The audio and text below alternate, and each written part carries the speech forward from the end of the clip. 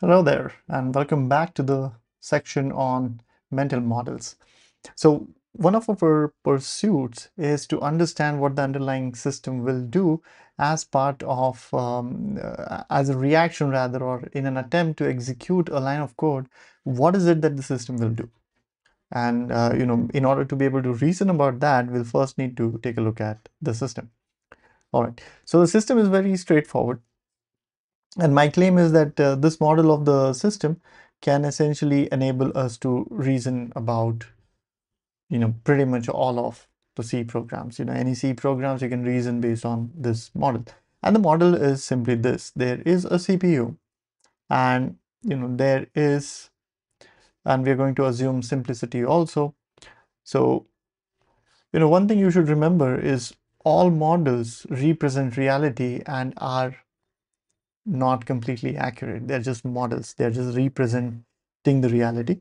So this is one such model, and my claim is that a model like this will suffice the reasoning around the C programs or reasoning about the C programs, right? And the model goes something like this. What we have here is a CPU, and a CPU essentially executes instructions, right? That's what we should imagine. A CPU executes instructions. That's the only thing. And it's connected to the memory via, let's say, some buses. And the slash here essentially is representing that, well, first off, what is a bus? So a bus is a bunch of wires, and the slash here is representing that there are a bunch of wires on which the information goes from the CPU to the memory, right? And the slash essentially just means it's not one wire, it's many wires. And you can see that, from here, the direction is towards the memory, and in the next one, the direction is kind of between the memory and the CPU. So information, so to speak, can flow in either direction. Electrical signals, essentially, bits, those are being shared and can move from memory to CPU, CPU to memory. Fair. All right, that's number one. And the second one is that we have another bus, another pair of bus here, rather, right? And the only difference there is we have one bus going to the memory and we have another bus going from memory to the CPU. Fair? So far, hopefully, so far, so good. So the memory is where two things live. And again, we'll separately talk about the memory, separately talk about the CPU. And right now, what we're focusing on is the system, right? And the system, again, the system is the one that we are going to use to reason about our C programs. That's why we are pursuing all of this. Okay, so the fundamental difference then is there are two pairs of bus. This is pair number one, this, and then there is another pair here. So the first pair, you see that there are two buses. One bus goes from memory to CPU, the other bus goes from CPU to memory, right? And the only difference that the other bus has here, the other bus pair has here, is that one of them is bidirectional. Fair? Now let's put some names onto these. So let me just switch to a different nice color. Hopefully it will be visible. So the bus pair number one here, we'll call that the instruction buses. And if this doesn't make sense, again, just hang on and stay with me because everything will. So both these buses we club together and we call them, or we name them, instruction buses. And the other one, we call them data buses, right? Okay, perfect. So what is individual bus in the bus pair now? So we call the one going from CPU to memory the address bus, right? Okay, let me just write it correctly, the address bus. And the other one going from memory to to the CPU, we call it the instruction bus, right? And this is our nomenclature. You can, go onto the internet and maybe you'll find slightly different nomenclature. But in our course, for our discussion, this is the nomenclature we'll use.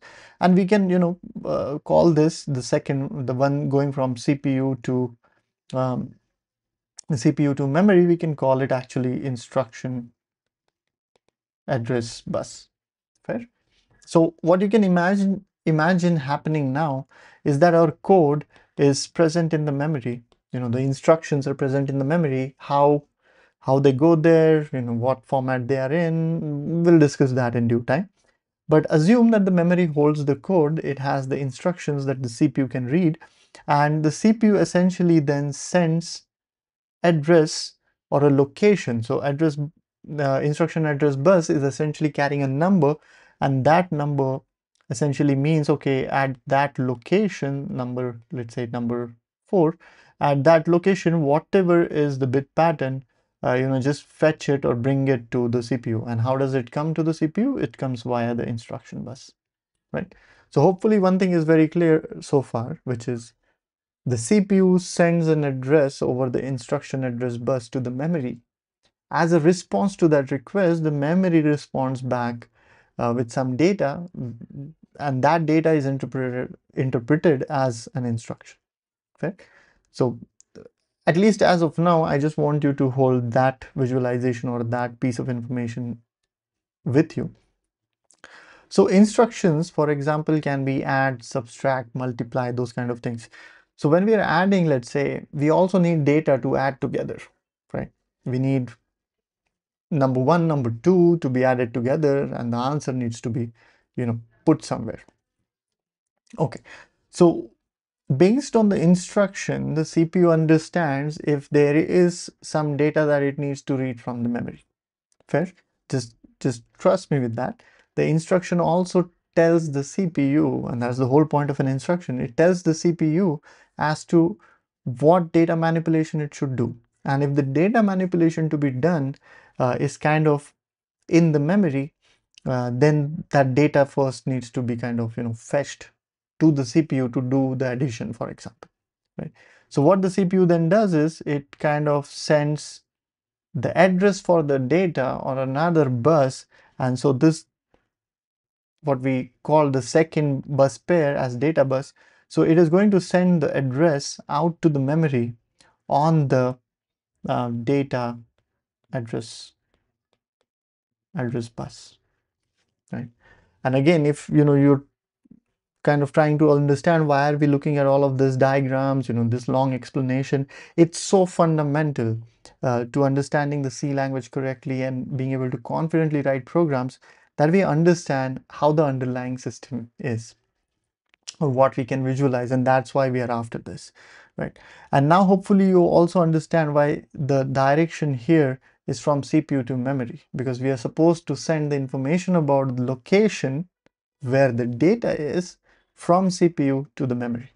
And as a result of that request, the memory is going to send back the data. Right? It could be a number that needs to be added, incremented, decremented, whatever, right? So the data will come on the data bus, right? So we simply call it the data bus because that's where the data is coming. Now, interestingly, this is bidirectional. Right?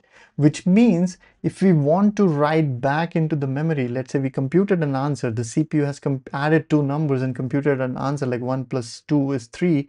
So that 3 now needs to be written back somewhere, right? If we want to store it, then essentially, the CPU needs to again issue an address, let's say something like hex 20, saying, hey, write this value, whatever I'm sending on the data bus, to the location 20, right? So the data bus is involved in doing like the read write of data. The instruction bus is involved in kind of fetching the instructions. And so this is essentially how the system is for us, at least the CPU memory interaction is.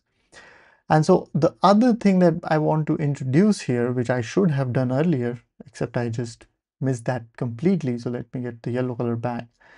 There would be one extra line going from the CPU to the memory. And that line is the one which dictates whether it's a read or a write. So a single line can have a binary state 0 or 1. Voltage can be high, voltage can be low. So if it is low, it means it's a write. If it's a 1, then it means it's a read.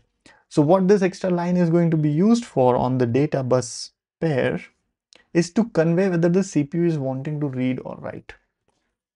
Okay. So hopefully if you're convinced with the story so far, I'm going to slightly alter this model. And a formal name for this model is the load store. I'm just completely messing up the spelling.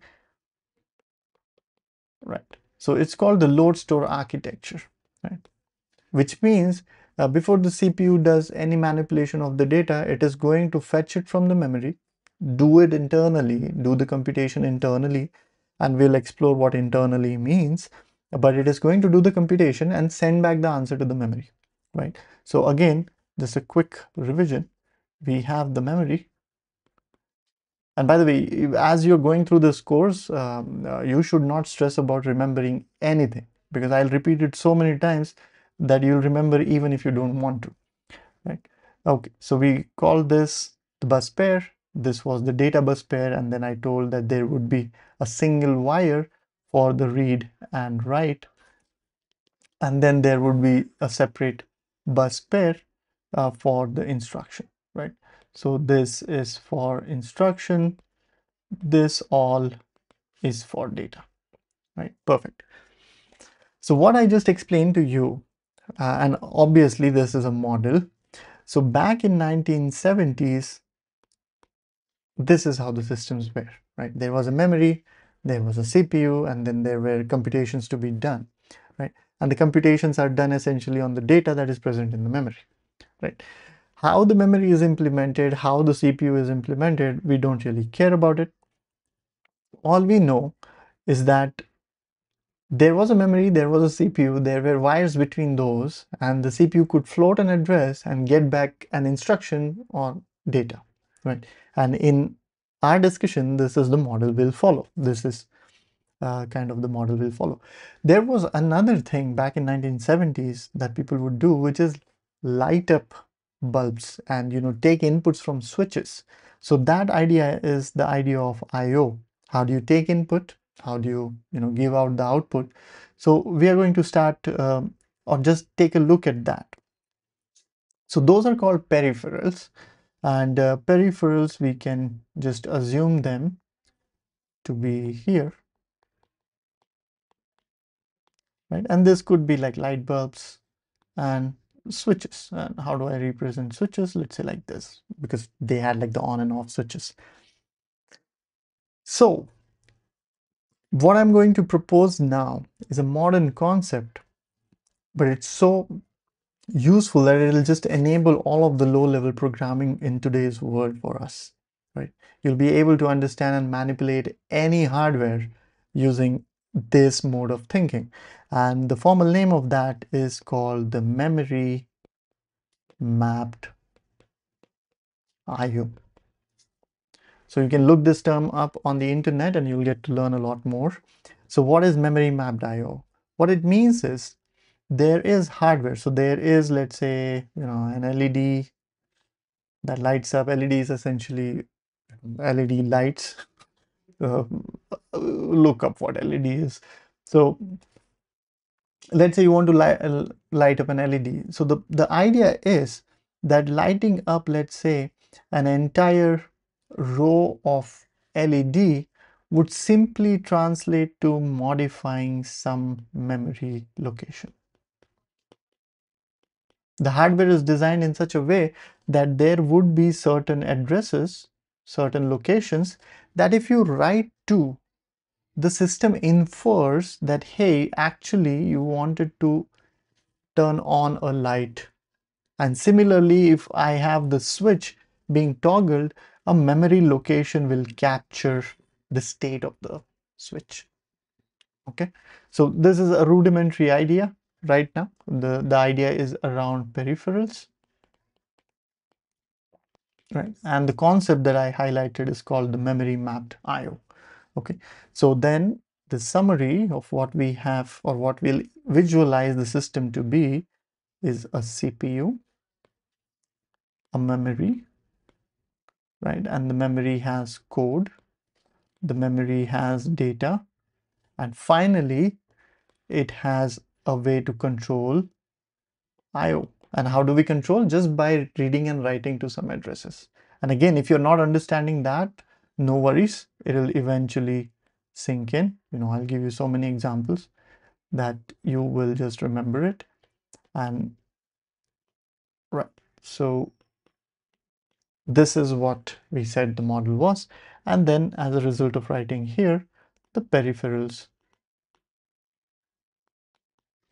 will get modified. Light bulbs will go off, go on or go off, and whatever the state of switch is, that can be conveyed in. Okay, so just let this model sink in, accept this model. This is called again load store architecture. And what load store essentially means is the data needs to be brought in, computation needs to be done, and the answer needs to be sent back, right? So that's the load, compute, store model, right? All right, so if you're convinced with this model, what we are now going to do is talk about how the CPU is to be imagined, how a programmer can imagine a CPU to be, and how a programmer can imagine a memory to be, right? And once you have those two models together, we are good to go with reasoning about what is machine code, what is assembly code, what is instruction set architecture, so on and so forth. So with this, I'll see you in the next one. Bye-bye.